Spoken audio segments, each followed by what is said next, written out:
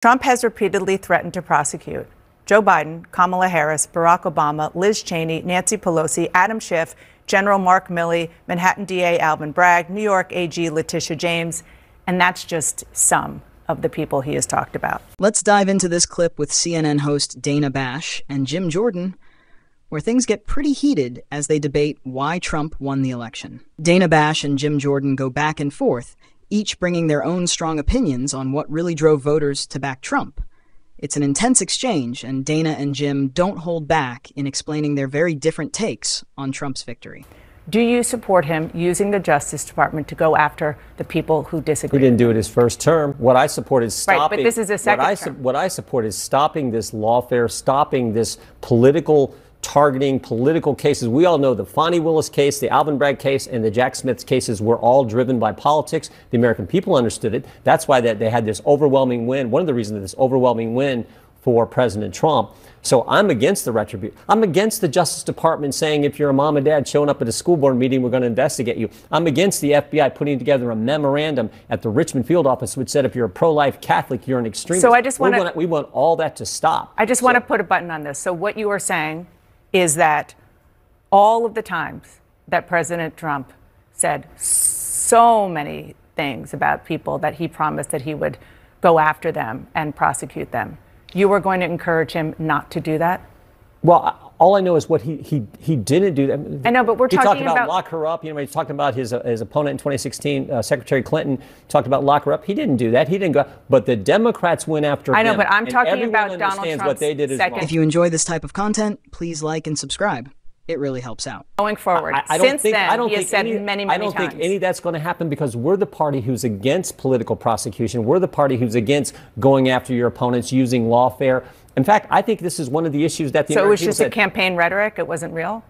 Well, I think he's pointing out what's going on. The retribution. Actually, Liz Cheney on January 6th went after President Trump, said things that weren't accurate, I think, in their report. The other individuals he's talked about have been part of this retribution going after President Trump. Never forget, it started clear back before he was in office. They spied on his campaign in 2016. But I am not talking about... For 8 years, they've been going after President Trump. He won. He sure did. He won big. He won big. So my question, and what people want to know, is what he is going to do looking I think forward. He's going to do. Just for example, 2 days ago, he called for investigations into anyone spreading rumors. I think he's going to secure the border.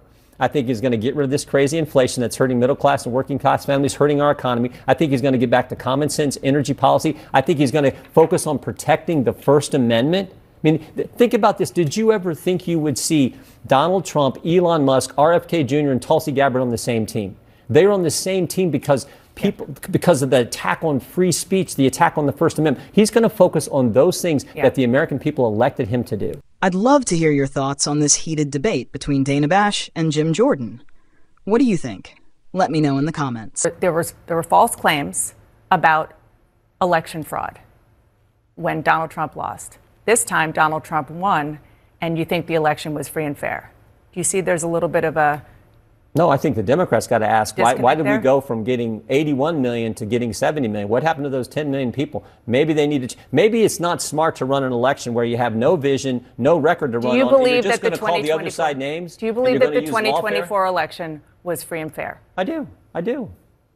And why was it different from 2020 when he lost? Is that the only difference? No, there were concerns about 2020 with all the mail-in voting that happened. You know, Pennsylvania had like 2-point-something million mail-in ballots come in without any signature verification, which was required under Pennsylvania statute. So there were all kinds of concerns with how the 2020 election was carried out. But there was absolutely the biggest question Democrats need to be asking: what happened to the 10 million voters that Joe Biden got that didn't come out for Kamala Harris? A bunch of them. President Trump's numbers were right up where they were in 2020, but the Democrats were much lower. I think it's because they had no vision, no record to run on, and they just wanted to call everyone names. Turns out when you tell people, oh, you're fascist, racist, deplorable garbage, they don't like that. And then when you use lawfare to go after their candidate, they don't like that either. Well, that's why they came out. So on top of the economy, on top of the price of gas, on top of the inflation, that's why they voted for president. Here's what's happening here. We're already seeing the strategy moving forward, and it seems like it involves a lot of looking back. Dana Bash is focused on campaign rhetoric, which we all know is often just talk. Candidates make big promises or even threats to win votes, but most of us realize that a lot of what they say won't actually happen. It's just common sense in politics. First, it's smarter to judge leaders by their actions, not their words. Actions create real outcomes, which is what really matters. For instance, if we look at what Trump has actually done, he hasn't been someone who actively prosecutes his political opponents.